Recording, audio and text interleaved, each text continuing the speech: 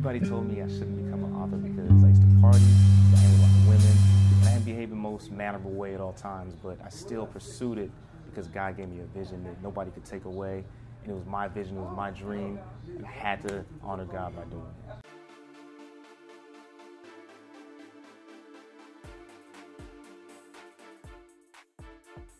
Hey everyone, it's Neffy Anderson here with a brand new episode of The Path Less Traveled, a web series spotlighting millennial entrepreneurs who successfully turned their passions into lucrative careers.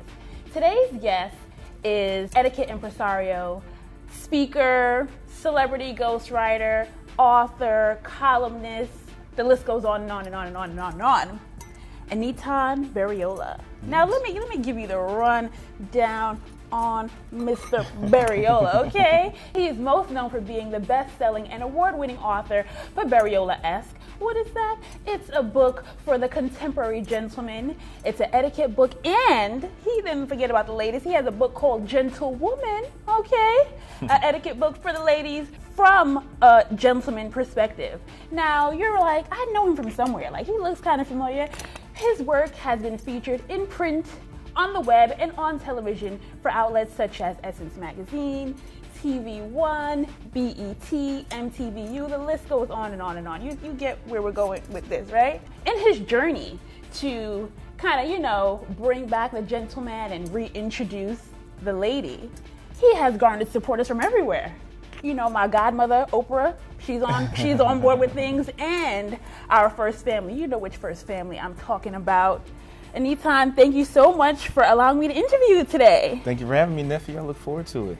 So let's start from the beginning. All right. Talk to me about the opportunities that you created for yourself that led to what you would say was your big break. Wow. I think I was just very relentless, and I would do a lot of things that people weren't willing to do. Right. In order to get to the goal I wanted to get to. So, I would look on the back of magazine covers and look at the editors, or I would pause the TV and look at the producers, and I would search on their Facebook pages and try to find them so I could contact them and reach out. And this was long before Facebook was like what it is today. Right. It was at its bare minimum stages. So I was just willing to do anything because I saw the vision that God gave me. Mm-hmm. And I said, I have to get it done. It's my goal. I have to give it its just due. What can I do to reach that goal? Right. So anything creative, anything uncanny, anything that is just people will consider crazy, right, or uncomfortable. Come on, we need some examples though. I need tangible examples. Like this one time I did this and it led me to this, and I was let's talk about the Oprah thing. That was an opportunity, right? So I was at the Image Awards and my manager was saying that Oprah's going to be there. I didn't know that, and I said, well, shoot, if she's going to be in the same room I'm going to be in, why not bring a book just in case anything can happen? Right. So I walked into the awards ceremony and she was presenting something and she had security with her. She was the only person with security. So there were all these kind of things that were deterring me from, or anybody from approaching her. Right. So I said, you know what? Let me beeline down there during a break, bypass security, see what happens. That's exactly what I did. I put the book in her hand.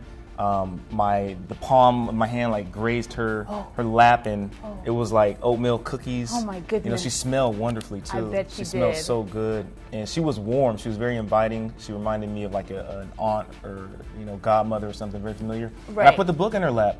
Now the average person wouldn't do that. Right. They may be in the same venue. They wouldn't have their product. It would just be kind of awkward. But I made sure that.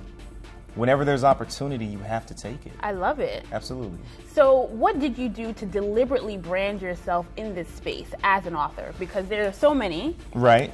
Well, I think it was an easy transition for me because what I write about, it's who I am. Right. The first book I was writing about myself. Right. The lifestyle that I always kind of grew up with, that I was taught from an early age. So it was natural. It was easy. It was authentic. Right. There was nothing fake about it. I never had dreams of writing.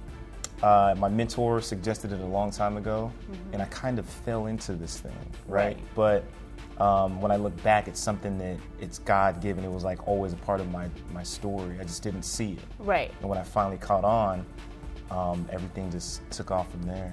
So you branded yourself by being yourself. Absolutely. That's the greatest way to brand yourself. I love that. Think about Jay-Z. Think about everyone who has strong brands. There's authenticity there at the core of it. Right. So talk to me about your mentor a little bit, because there's so many people out there that are looking for guidance, looking for mentorship. How did you find yours? Did you find him or her, or did they find you? It was like a natural, organic process. Okay. You know, we were actually friends. We went to college together. He was maybe a year older than me, and I say was because he passed away. Oh, I'm sorry. It's okay. And he just inspired me. You know, he's a very inspiring person. He was young, he was successful, and he was doing things that, you know, 40, 50-year-olds were doing. Right. And I thought that was just so admirable. So naturally our friendship kind of crossed the lines with some business ideas and conversations.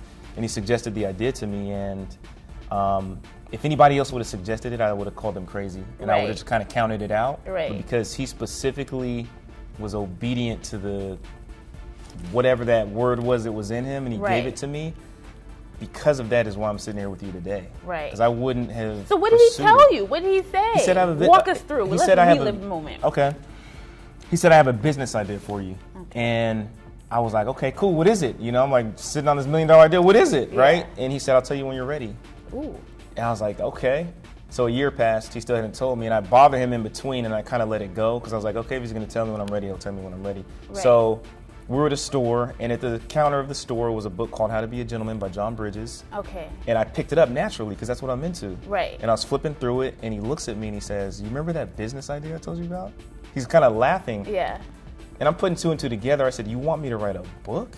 Right. Mind you, I didn't consider myself to be a writer. Right. I was always good naturally because my mother was an English professor and came home and gave us these tests and had expectations, so English was easy for me. But it was never a goal of mine. So I thought it was crazy outlandish, but he said, I think your lifestyle is marketable. And I thought that was also kind of weird, you know, to put a price tag on my lifestyle. Yeah. But when I started to think about it, and I thought about the friends that I had in college and small finite things that they were lacking, like they were great guys, but maybe I noticed that they were lacking in certain areas that they didn't learn, you know, as far as etiquette goes. So I said, all right, I'll give it a shot. I love it. That's amazing. I'll give it a shot, and I gave it a shot.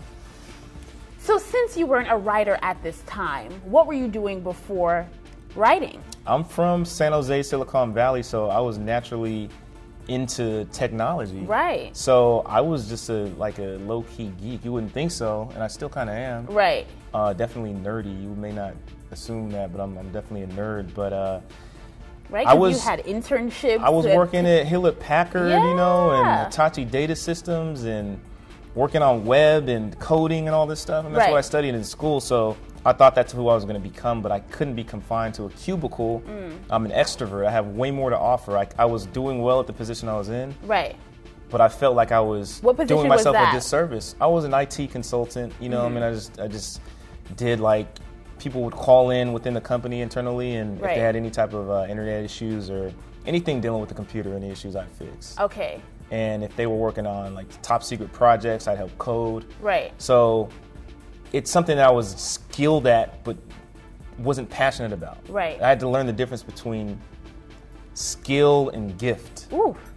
All right now. And a lot of people kind of confuse the two, and they pursue their skills, kind of ignoring the gift. There's a subtle difference, and they're like hobbies. You know what I mean? Like I'm an excellent drummer. I can play piano. I can do an array of crazy things. Right. But there was never this pure love for it. Right. Like, man, I would do this for free. Yeah. So when I found that my passion was in line with my gifts, that marriage. Right. Then that led to the purpose. You know, it's like you're born with that stuff. You're born with your gifts, right? Right. So you already are equipped with what you need. So I don't really believe in competition and all that type of stuff. Right. You know, people compete with each other. I don't believe in that because there's nobody that can do what you do because you were created to do it. Right. And you're born with that stuff. Right. So once I learned that, I wasn't afraid of pursuing it because only I could stop myself from getting it done. Right. I love it. So what do you know now that you wish you knew when you first started, when you first became an author? What do I wish I knew now? I've never had that question. I don't know. I don't think I would want to know because if I knew, I don't think I would pursue it. Like I wouldn't want to know how difficult it is. I wouldn't want to know.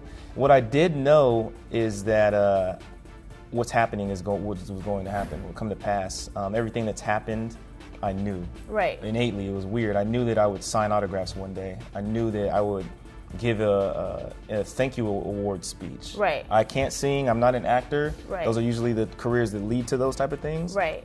So why was I in the third grade perfecting my autograph? Right. I don't know. Because it was already in me. You know, Right. like these things were there, and I didn't even put two and two together or realize it till way later on. But I think that's amazing that I practiced a thank you speech for an award. So aside from practicing your speech Yeah. and your penmanship, your autograph, Mm-hmm. what did you do in order to bring this idea to fruition, right? To become an author? Because it's one thing to have an idea or Yes. to have a dream, but then there's some actionable steps that you need to take. So what are the key steps? Like, how do you get a manager? How that, you know, like... I put in the work. I mean, there's no blueprint to this stuff. It's Right. not like you want to be a doctor, you go to med school, you know, Right. the biology pre-med, med school, blah, blah. There's no, it's like, how do you get there, right?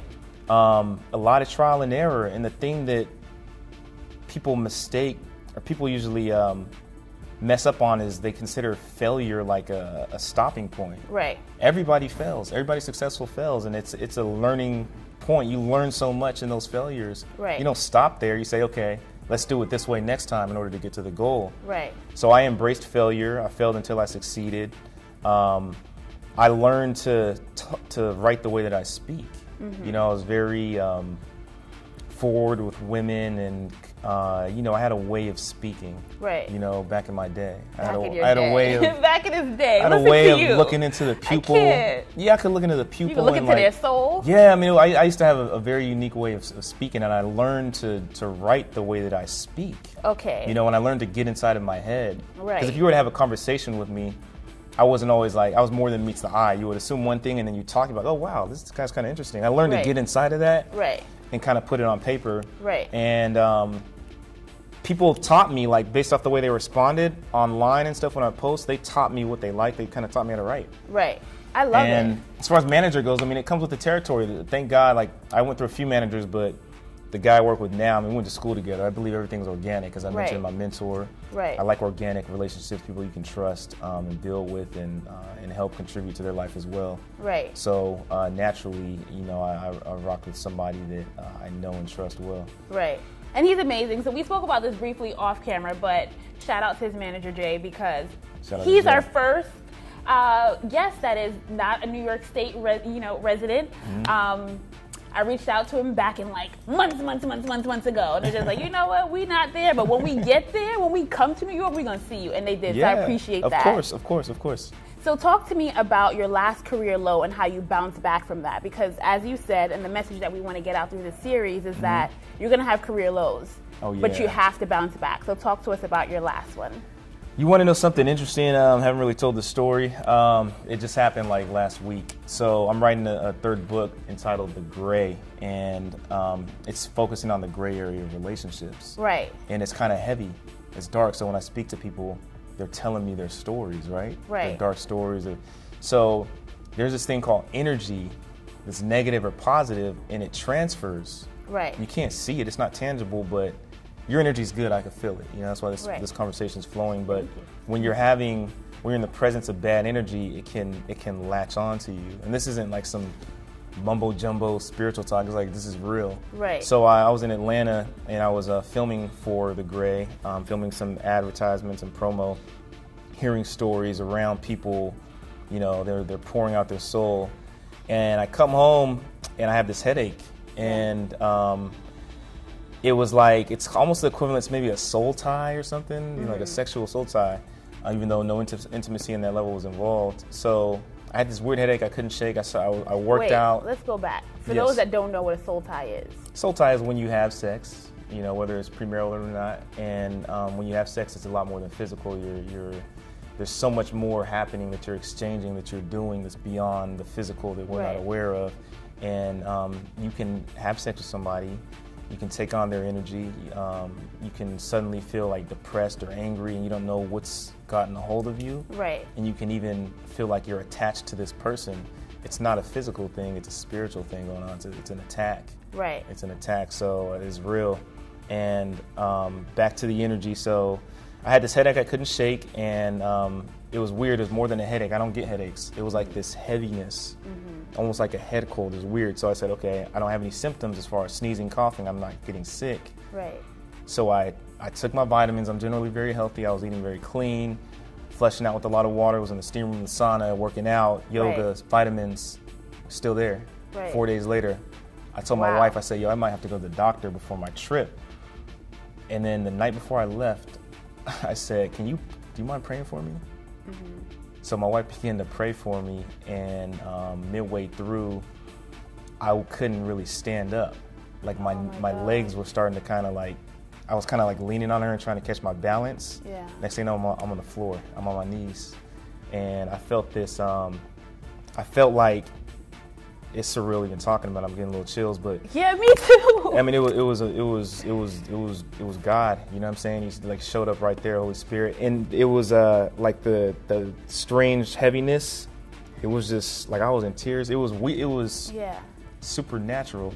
Yeah. It left this thing that I tried to handle on my own instead of giving it to God. Yeah. I did everything in my power. I worked out. I did this. Blah blah blah blah blah, and it taught me that. I'm not in control here, you know, just because everything is going so well. I'm close, but I need to, at all times, be aware and be connected at all times in every environment. And that was an interesting lesson. That was like a low. Yeah. I didn't think that could happen to me. Right. You know what I mean? And I'm very aware now of the energy and the people I'm around, because I give off a lot of good energy, but you never know what you can take on. So how would you change, I guess, how you do business moving forward? I'm learning. I'm very aware of my environment. I've always been, but if I feel, and I'm kind of perceptive, if I feel negative energy, as opposed to embracing it and trying to maybe speak life into that person, maybe I just need to back up. I'm just a regular dude, human. I'm a vessel, you know what I mean? So